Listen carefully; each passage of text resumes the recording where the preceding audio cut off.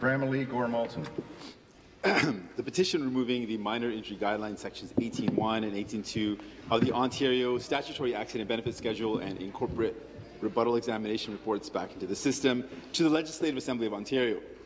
Whereas Ontario Regulation 34.7.13 has made 4 changes to the Statutory Accident Benefit Schedule, SABS, also known as the Regulation 34.10, effective February 1st, 2014. These regulations have considerably reduced the dollar amounts allocated for patients receiving assessments and treatment following an accident. Whereas the $3,500 minor injury guideline cap is an insufficient amount of funds provided since the assessment of all patients are required to ensure their safe ability in performing tasks associated with attendant care, housekeeping and caregiving. Furthermore, repetitive muscular strain as a result of performing household tasks can lead to chronic long-term impairment.